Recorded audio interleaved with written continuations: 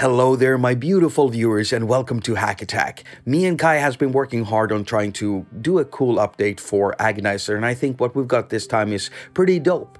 And for anyone who is new to Agonizer, you might end up sitting here not understanding what's going on. Well, I suggest you go and check this playlist in where you'll find a full video tutorial for Agonizer, and then you'll find some other videos in where I do follow-ups whenever we've made a new update and added some stuff to Agonizer. Right, so my name is Jakob, I'm your host, and you're watching a attaQ episode. Let's roll the intro.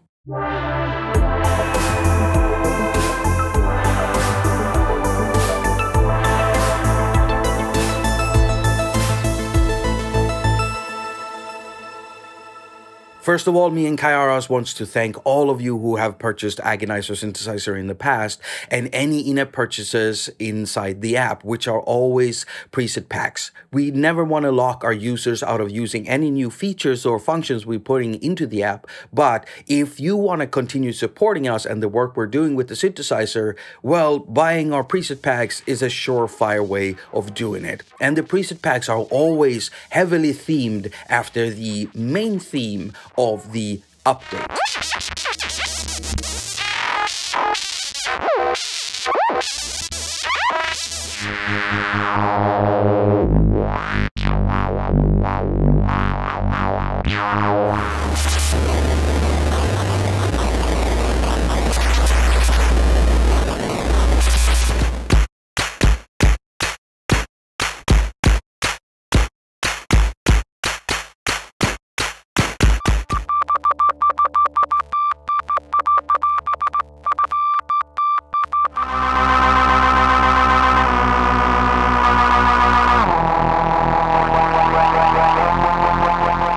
All of the presets have been heavily inspired by the work I've been doing for the past year, building my own Eurorack system, but we're not going to talk about that in this video. So even though Agonizer is still a disgusting, dirty sounding, vobulating bass synthesizer, you can now do sounds on it that doesn't have any bass in it. So we're going to start right here. As you can see, we have now added 2 more filter modes, and this drastically widens the sonic palette of Agonizer Synthesizer. So here you'll find a 24 decibel per octave high-pass filter and a 24 decibel per octave bandpass filter, and both of them are self-resonating.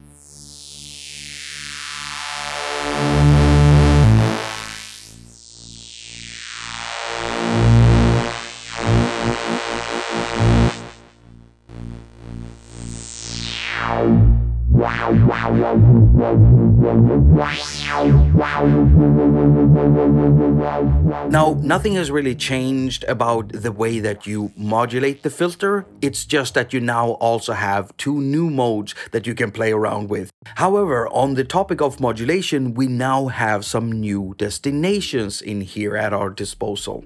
If we activate the routing button so that we can see all of the routing destinations, well, now we have access to the attaQ, decay, sustain, and release controls for the ADSR envelope. If we look at the AD envelope, we can control the attaQ and decay knob with modulation, and in the oscillator section, we can now control the detuning knob and sub-octave knob. And on top of that, if we go down to the vobulator, we now have control over the rate knob and also active steps knob.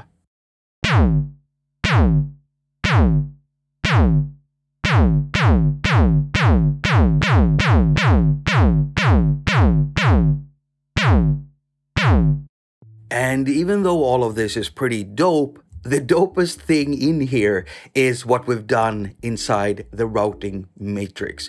And so the first thing I'm going to do is I am going to add LFO modulation to the filter control. We're going to set it to a bandpass filter, use a sawtooth waveform, and just make a very, very simple patch. Now, if we go into the modulation routings where we can do fine adjustments of things, we can now find a new thing here to the right.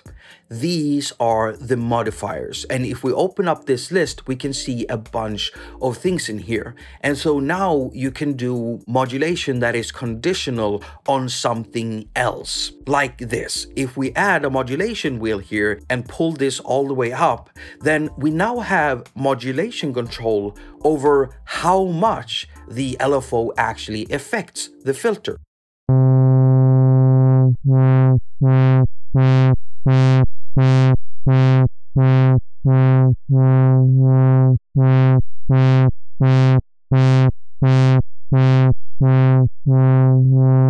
Being able to control modulation strength like this is super helpful when you're trying to build expressive patches.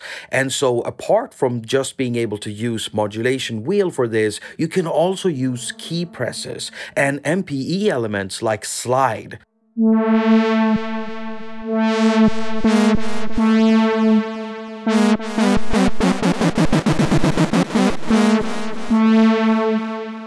Conditional modulation is super powerful and really widens what you can do with a synth, and I'm so happy that me and Kai were able to put this into Agonizer without breaking anything, which is a complete lie because we broke everything and we had to fix so many things just to make this work. Now, I love game sounds like 8-bit sounds and chiptune music, and there's this one sound that you can make in any synth if you have an LFO with a pulse waveform and an oscillator that you can modulate. Now we're gonna make this conditional on an envelope. So we're gonna add a modifier and we're gonna add the AD envelope here as a modifier. And then we get this instead.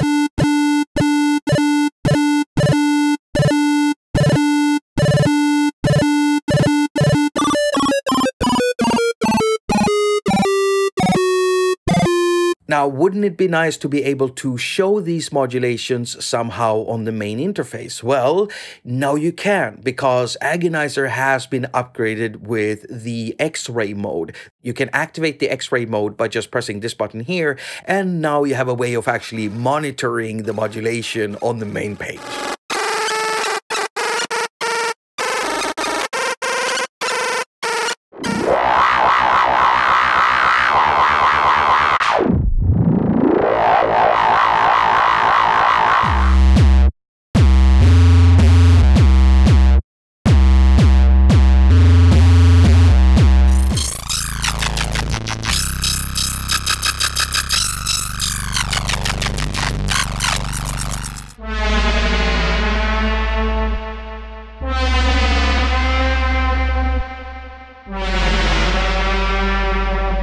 Now, I could go on for ages when it comes to anything that has to do with modulation, but I'm not gonna.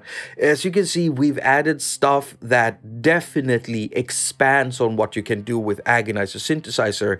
And we wanted to be careful here because we designed Agonizer to be the best bass synthesizer for me.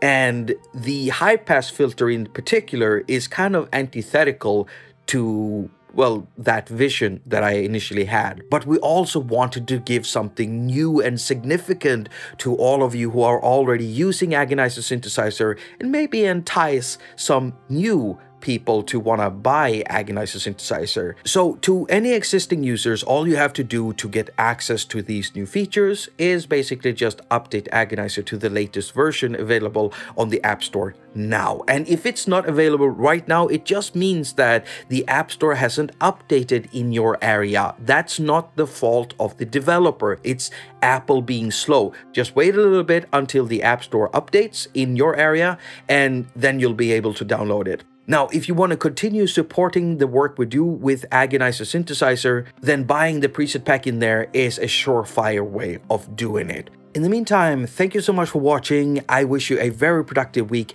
Now go finger all of your stuff and have a lot of fun doing it.